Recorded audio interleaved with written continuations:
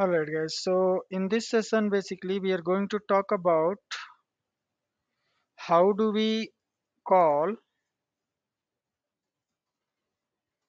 a REST connector from activity. We have already learned how to do that from a data page. Now this time we will do it from an activity. Okay.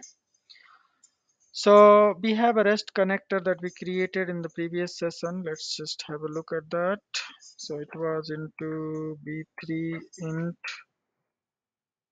employee request. Sorry. Within the employee we have this connector. This is the connector that we are going to call.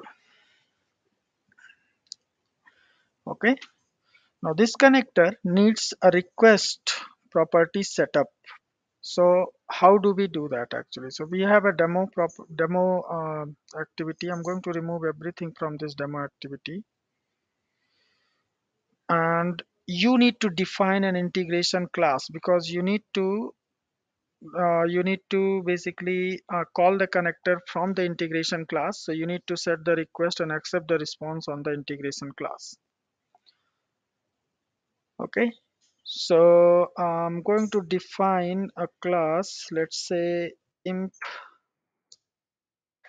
int. The integration of this the definition of this class is going to be the class where we have our integration, basically a REST connector defined. All right. So now I have this page. This page has property. Okay, let's say that I'm going to pass the employee ID parameter as a parameter. Okay, so ID will have to be passed as a parameter. So I'm going to set a property for the request. Property on this page that we have defined in the integration class, and you will be able to access the property now because you are in that class. And this is going to be param.id, whatever you pass in the activity. Now that is done. There is a method called connect uh, rest. You will have to specify this page here, so it will automatically set. You need to select the service name.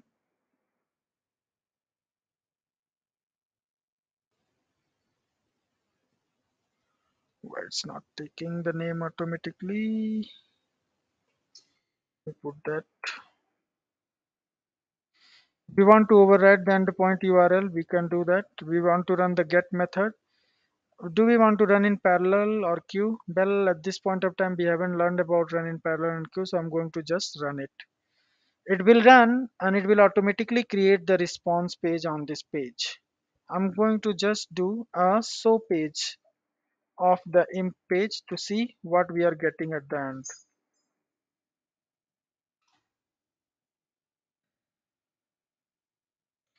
We have already learned how to call a connector from database. This is from the for an activity. So I'm passing one. I'm going to trace it as well so you guys can see it. Okay, so this is successful. We got the record as well. Okay. Now, if you look at the tracer, let's look at the tracer to see how steps were executed. The first thing happened, we started the activity set that parameter into the request page. So see, the request property is initialized by the response, and then Pega executes its own set of rules to invoke a connector. The connector is being called, and ultimately that's where the connect rest method is ending. If you click on this, a response property has automatically been created and mapped with the data that we got as a return from the external system. Now you have this page on the clipboard, and on that page you have a page property response. Under that you have a page property data, and from where you can read the data written by the application, written by the API. So that's exactly how we call connector from an activity. So I was mentioning activity is a very powerful rule.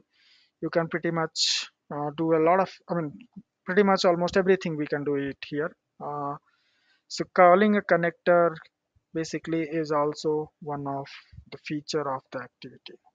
It's very, I mean, you do not have to define data page whenever. It's just that the problem is if you use connect rest or obj save and all those methods in the activity, the reusability get decreased. But otherwise, this is a fast forward way to call a connector or save data pages and save data into the database table and other stuff.